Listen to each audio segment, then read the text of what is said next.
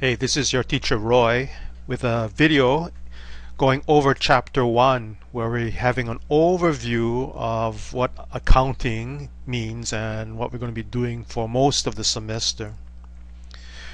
So why study accounting in the first place? Well, most of you are taking classes or here in college because you want to get a job or get a promotion or change jobs. And almost every job has some aspect of accounting built into it.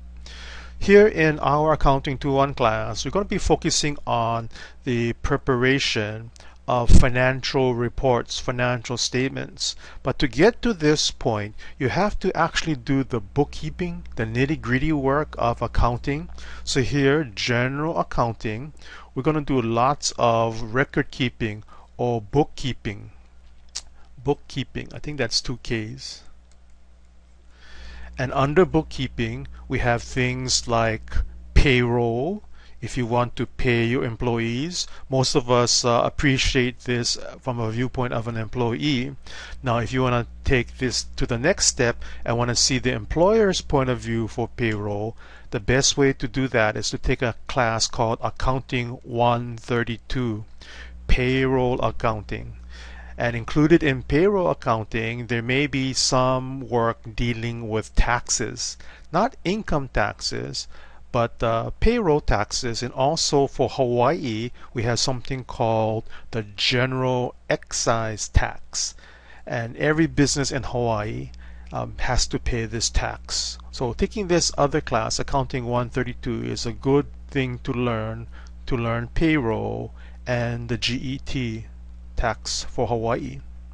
And maybe if you're interested in income taxation, that's another class I take if you want to do some tax return preparation or even tax planning. The class to take is Accounting 134, income tax preparation. And if you want to get a business aspect of income taxes, the next class after 134 would be 137. So typically we use the same book for both classes and chop up the chapters to be individual based for 134 and business based in 137. And you can see lots of other jobs, positions, types of work that deal with accounting. So accounting is important. That's why we require all business majors to take at least one accounting class. Now if you're an accounting major, maybe you want to work for a company. Most companies are called private and could be as small as a mom and pop store, could be maybe your own business out of your own home, your garage, or could be a Fortune 500, Standard & Poor's 200, like maybe the biggest company in terms of value is Apple or Google. They have accountants, so lots of accountants working for them. Now these private companies have to prepare those financial reports, financial statements, and give them to other people.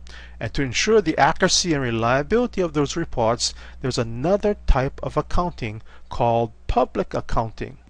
And more specifically, the people who work here are called certified public accountants or CPAs.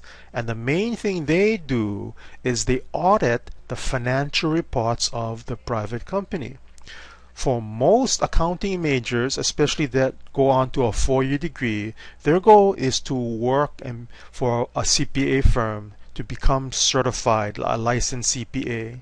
And they can either stay within the CPA firm and eventually maybe make a partner in a partnership, or a lot of them will work for their clients, join their customers, their clients as an employee working for them, and still can do accounting work. And or the government has a lot of accountants working for them, accounting related jobs. I teach a class at the UH West Oil campus online for the past 3 years called Government and Nonprofit Accounting. And if you're like me, I work for the state of Hawaii, but I'm a teacher. I teach accounting, okay, which I really enjoy. Okay, so there's lots of work in accounting. So if you go on to Craigslist and lots of online sites, you see one of the most popular types of jobs is accounting or accounting related. A key aspect or concept here in accounting is to be honest, to be fair, because it's so easy in accounting to cheat, to steal. And we're not just talking about taking cash from a cash register, but we're talking about even a higher level stealing by the executives of the company. And the main way they do that is to manipulate those financial reports we had talked about. So if you make your company look good, maybe you can keep your job or get a raise. Or if you have lots of sales, you can have a bigger commission, right? So ethics applies to all levels of positions in a business. And you always have to keep that in mind. Is something wrong, or how can we prevent being unethical? So what we're going to be learning throughout the whole semester is accounting rules. And when you put them all together, they're called Generally Accepted Accounting Principles, or GAP. Not like the Gap store where you buy clothing, yeah? Our Gap store, you're shopping for accounting rules. So we're going to learn lots of accounting rules throughout the whole semester. The main people or organizations that make accounting rules is called the Financial Accounting Standards Board, or FASB or FASB. Another group that makes accounting rules is the government, the Securities and Exchange Commission, or SEC. Lots of acronyms, letters. And another group that's trying to get a global type accounting rules going is called the International Financial Reporting Standards. And the US is kind of slow in moving toward here. They rather follow the FASB rules. So here are some examples of accounting rules. Here they call them principles and assumptions that are kind of introduced to us in chapter 1. I'm not going to spend time going over them in detail here, but we'll actually apply them, maybe even without identifying which ones we're using. So now you want to do your accounting for a business, and there's different ways of running a business, different forms of a business. We call those forms entities. And the simplest type of business entity is a one-owner business. Now you can have lots of employees working for this business, but there's only one single or sole proprietor, one owner, and this business is not a corporation. That's this type here. Okay, so if you want to work out of your own home, possibly this is it. And it can get really big, okay, but possibly then you want to move on to another type of form, business entity, if you get larger. So here is when you have more than one owner. That's not a corporation, okay, a partnership. And then what we are going to be studying for most of our semester, a corporation has typically lots of owners. Now keep in mind that you can also have just one owner for a corporation. We call the owners of a corporation shareholders or stockholders, and the minimum amount of shareholders is just one. And there's no maximum amount like those large companies I mentioned before, Google or Apple. They have tens of thousands, hundreds of thousands of shareholders. Yeah, but you need to have at least one, and that's the way we're going to start off with simple corporations in our textbook. One of the main and simple accounting rules is to have this formula called an accounting equation. And just like equations in math, they always have to be in balance. And this kind of summarizes just 3 items in this equation. Here on the left side of the equal sign is everything that the company owns that has value that we're going to use up or spend in the future. We call those things assets. And on the right side of the equal sign is everything the company owes. Yeah, not owns, but owes to other businesses, other people. And there's a third component here on the right side of the equal sign called equity. This is really the owner's, like the stockholder, sole proprietor, I put the apostrophe over here, owner's interest in the business, shareholders. their interest in the whole business.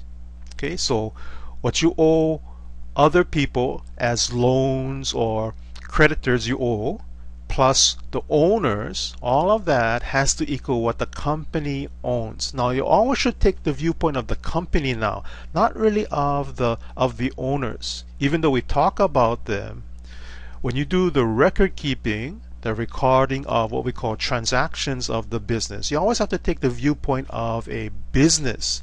A business can own assets. A company can own assets. The company can borrow money and eventually has to pay its liabilities. Okay, the company can enter contracts. So here's examples of assets. Again, things that you own. And the main asset most people like is money, cash. So again, think of the viewpoint of a business now.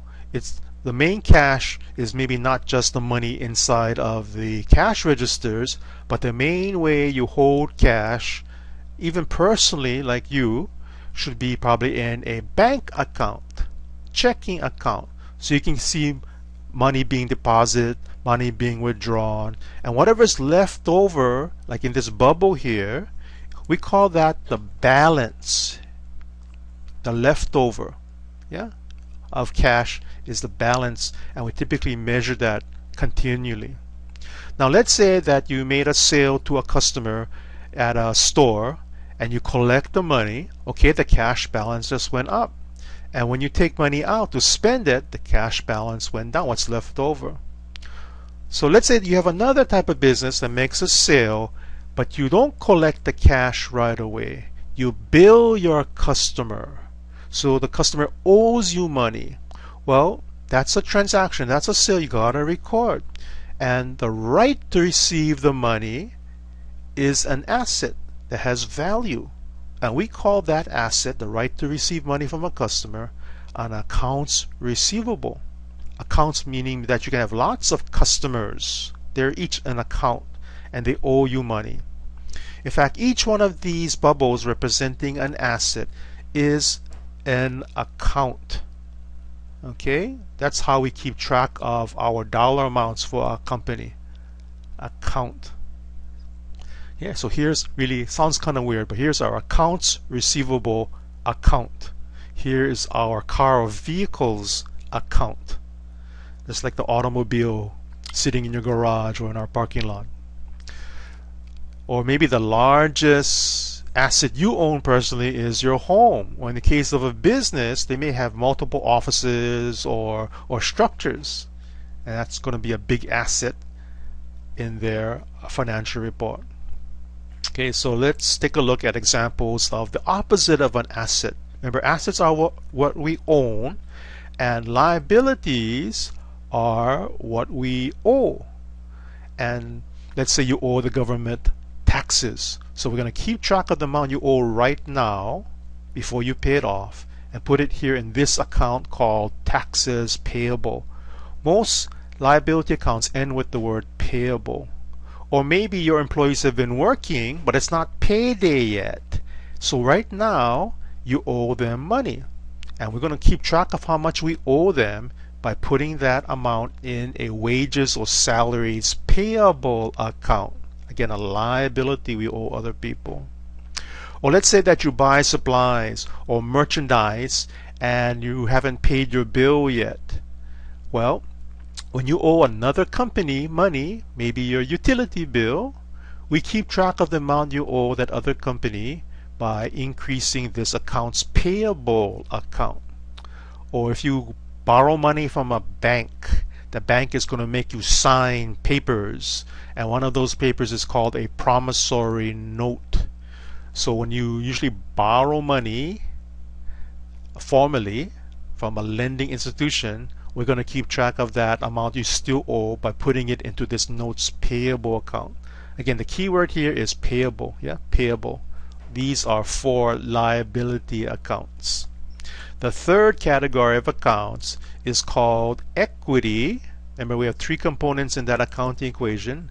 Assets are equal to liabilities plus this third part now, equity.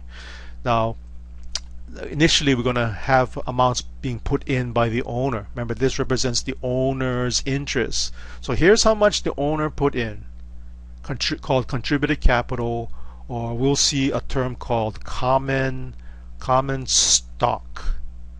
Okay, so that's just the initial amount and future amounts that the owners put in to the business. And the way we want to make money is through profits. So we're going to keep track of our profits by putting that in this retained earnings account. And just like the name says here, retain this is going to be the accumulated profits over the months or the years we've been keeping. Hopefully we have profits. Okay. Now if you have losses and this balance in here goes negative, we call that negative balance a deficit. That's something you hear a lot, when we deal with the government. Deficits. Well, businesses can have deficits too. Not a good thing to have, at least for businesses. And then the owners of this business, here they put in the money, may want to get some of this profits out of the business. Okay, so we call those money being paid out to the owners dividends. In fact, this would be a negative amount subtracted from all of these others here to show what's left over of this equity. So let's take a look at the accounting equation again, but this time under the equity section we can break it down into what the owner puts in. Again, this could be common stock plus the money we make. This is the sales you sell to customers, or the fees you charge your customers. But to make money, here called revenue, you have to spend money or incur costs, here called expenses. Notice the minus here, The opposite of making money is incurring costs or spending money or using up those costs. Minus. And we talked about dividends. Again, notice the minus here. Money being put in by the owners, money being taken out by the owners. These three here grouped together is called retained earnings.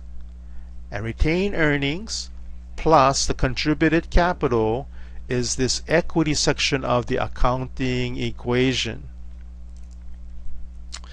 So what we need to do is, keeping that accounting equation in the back of our mind, is to record business events, business transactions. So let's take a look at some business transactions and see how it fits into that accounting equation.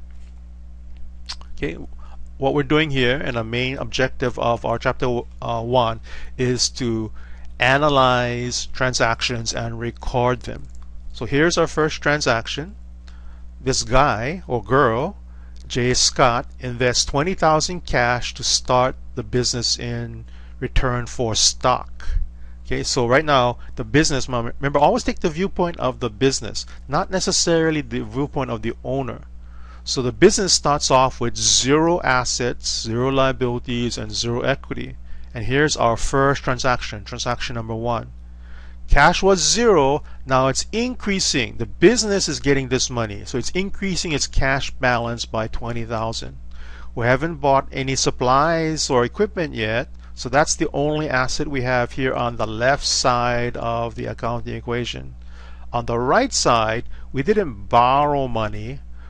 This $20,000 being put into the business is not a loan, it's an investment by the stockholder or shareholder or the owner. Here we have an account under equity just to keep track of how much ownership we're giving to the shareholder, called common stock. Here the dollar amount is the same as the cash being put in. So on the left side of the equal sign we have $20,000 cash. On the right side of the equal sign we have $20,000 equity in this common stock account. Okay, so we're in balance. You notice this is just one transaction, but you gotta have at least 2 changes being recorded in order to stay balanced, to stay equal here, left and right side. Let's take a look at transaction number 2, where the company purchased supplies. You see this word right here? Whenever you see the word pay, that means cash will go down. You're minusing $1,000. And in exchange, remember that's only one change, we have to have another change. And what we're doing with this cash is really exchanging it for another asset. Here supplies was 0. Now we're increasing it by 1,000. So after this one transaction, total assets are still the same. And we don't change anything on the right side of the equal sign. So we're still balancing in our accounting equation. Transaction number 3, here we're buying. It doesn't use the word pay, but here it says cash, so we know it's spending cash minus 15,000 and getting equipment. A new asset was 0, now increasing by 15. If you add up all 3 asset balances again is what's left over after the transactions are recorded, the total assets is 20,000. Again, still hasn't changed, and we're still balancing here on the right side.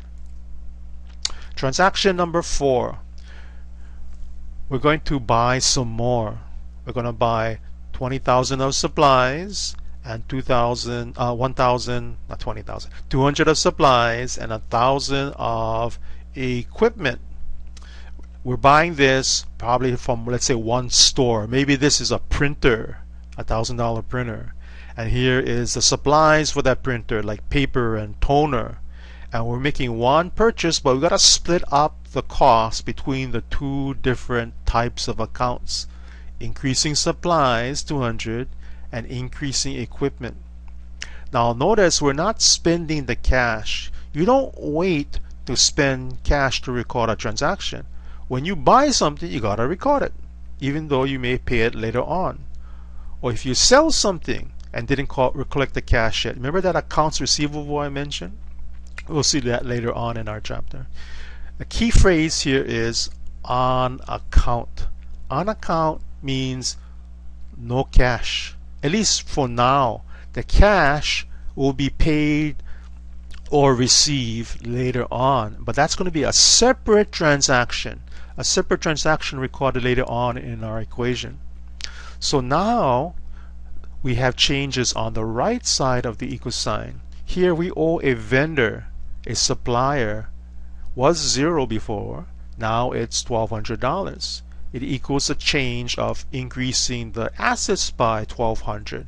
So when you get the balances, total asset balances are equal to 21,200, and total liabilities plus the equity, same thing. Okay, so we're still in balance here.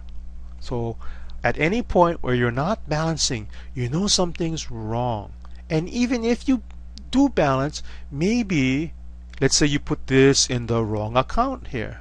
Okay, you still will balance, but definitely if you don't balance, you know something's wrong right there, and you're going to try find the mistake. Transaction 5, we're running out of cash here, so we're going to borrow $4,000 from the bank. So here's the money coming in, increasing our cash balance up to 8,000, and then the other change is going to happen on the left side of the equal sign. Here the bank is going to make you sign a promissory note, increasing our account called notes payable. So now the totals, assets on the left side and liabilities and equity on the right side, are still in balance.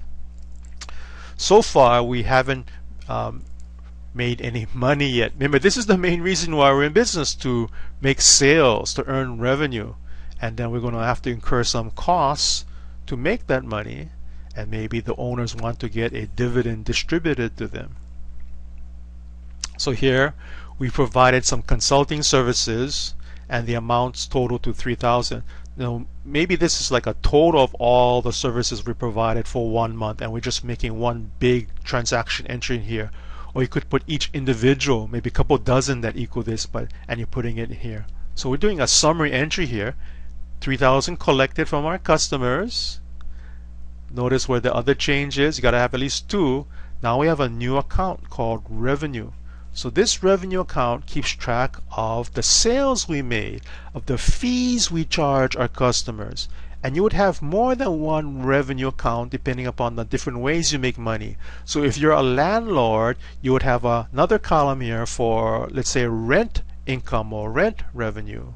Or if you earn from investments, maybe an investment column, income column. Okay, So here we just put it under this broad category. This is really a type of account, yeah, and that's under the equity type. So totals still matching. Transaction number 7. This balance up here is from that previous bunch, yeah? So we're still in balance from the first 5 transactions. In transaction 7, we paid, here's that word pay again, cash will go down, this time for money going to our employees. Okay. Now keep in mind that employees are people who work for you. They're not necessarily the same people as your shareholders.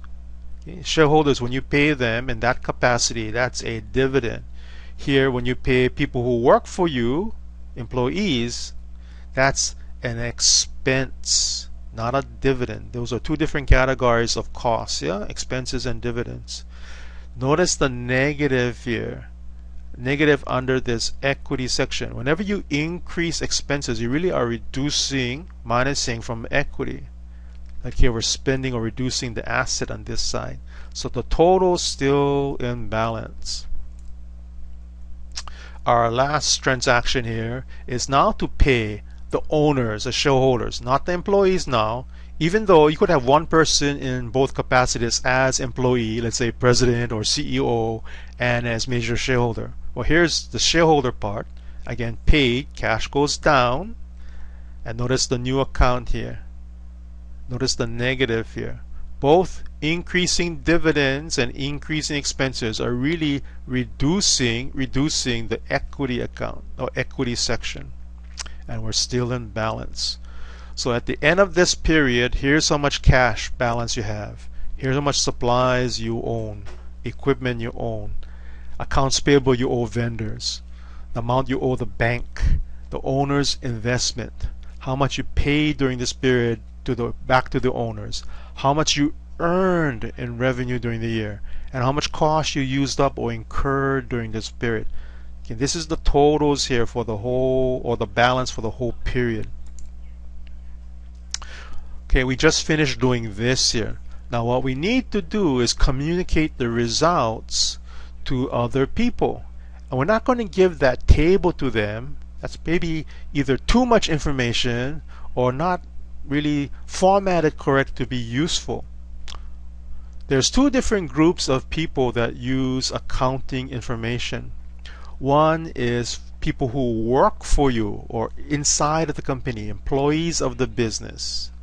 And the major focus of accounting in this aspect is really going to be the next accounting class you take if you continue accounting in Accounting 202.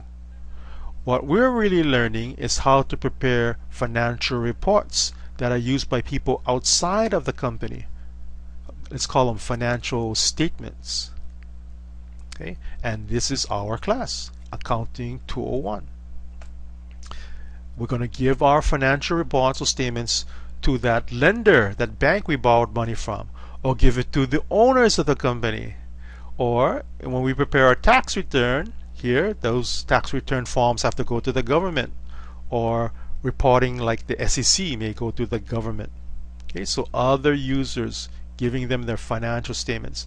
Now the internal people also use financial statements, but they need more detailed information than what we have here. And again, you're going to be learning more when you take the next accounting class. Hopefully next semester you don't want to have any breaks, otherwise you're going to forget what you learned here in our Accounting 201 class.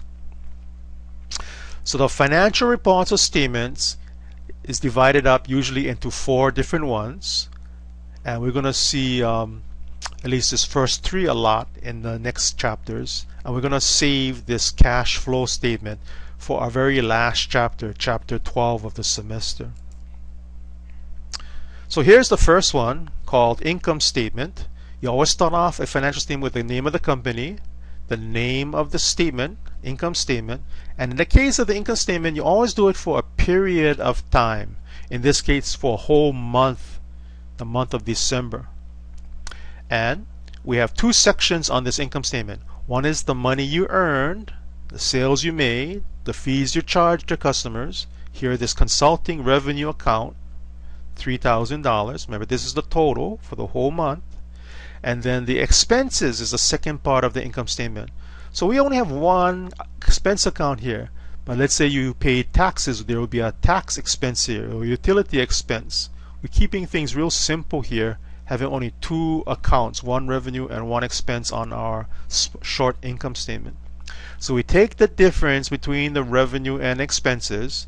The excess revenue over the expenses is equal to a figure called net income, or sometimes called net profit. This is what we call the bottom line. Did you make a profit or a loss?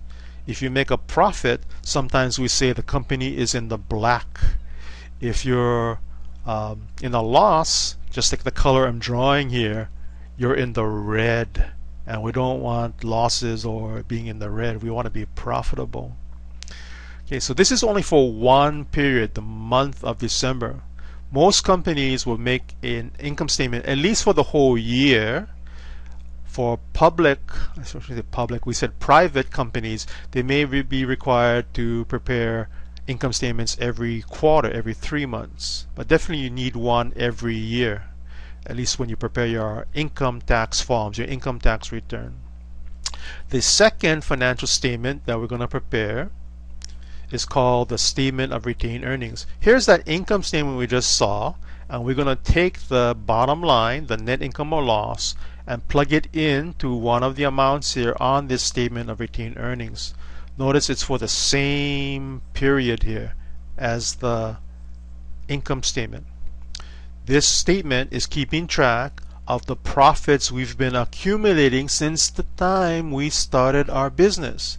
And here's the start of our business. It was 0. Remember, this is a new business.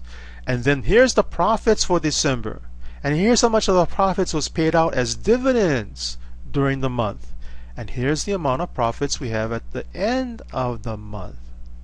Again, we call that profits we keep retained, kept earnings or profits. So when we do this statement next month, this figure will move up here. The January 1st, 2012 retained earnings is what you end up with the previous day, December 31st, 2011.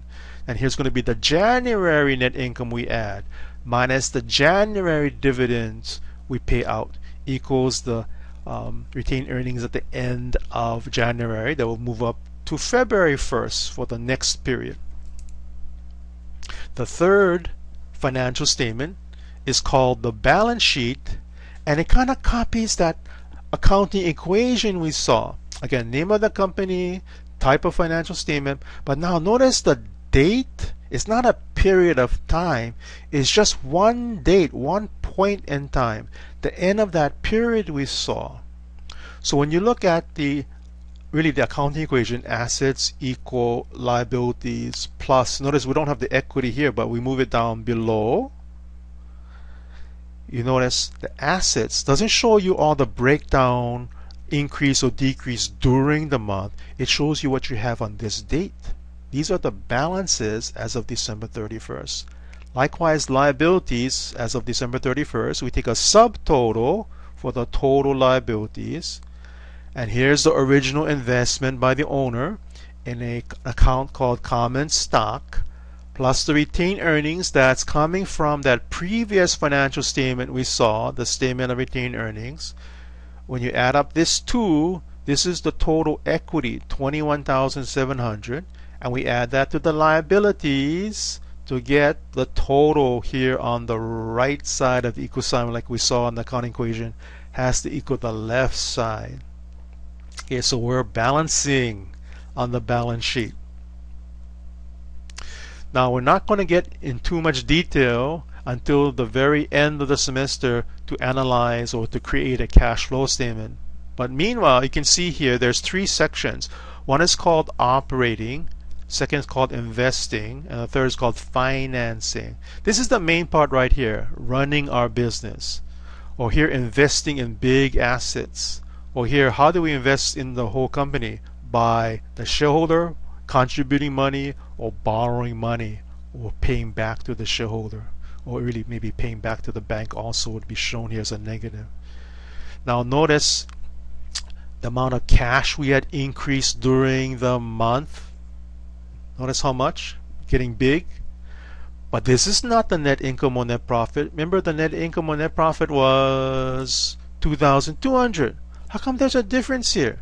Our profit for the month is only 2,200, but our cash went up by 9,700. So misleading, yes. You don't just watch cash to determine your profitability. You gotta prepare an income statement to know whether you're profitable. Now, cash is important, and in the long run, profitability is just as important. Okay, so we have to prepare this cash flow statement also. Chapter 12. Usually at the end of each chapter, we'll go through some analysis by creating a formula or a ratio. Here we have one called return on assets that measures your profitability. So we take that profit or net income figure for the period and we average out the assets during the month, maybe the beginning, average it with the ending, and to give us some kind of percentage. And the bigger the percentage, the better. So what you want to do is compare one period with the next period to see some kind of trend. Hopefully it's going up. Or you compare one rate of return with another company's rate of return to see which company is doing better. Again, bigger the better here with this ratio. So that's it for this chapter. Take a look at the 2 sample videos for exercises I've posted for this chapter. Okay, so if you have any questions, contact me. Otherwise, I'll see you later on.